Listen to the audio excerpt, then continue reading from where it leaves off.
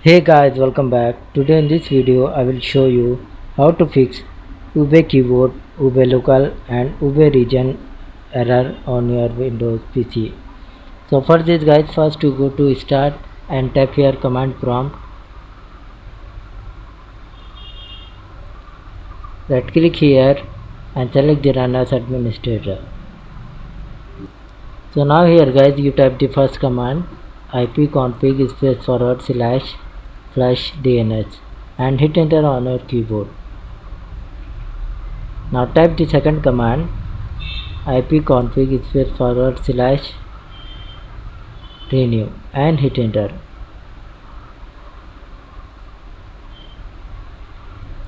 Type the third command netsh winsock reset and press the enter. Type the last command guys hfc /scan now and hit enter on your keyboard. After complete the verification process, you close your command prompt and restart your computer. Hopefully guys it will fix your issue. So thanks for watching this video. Please like, share and subscribe.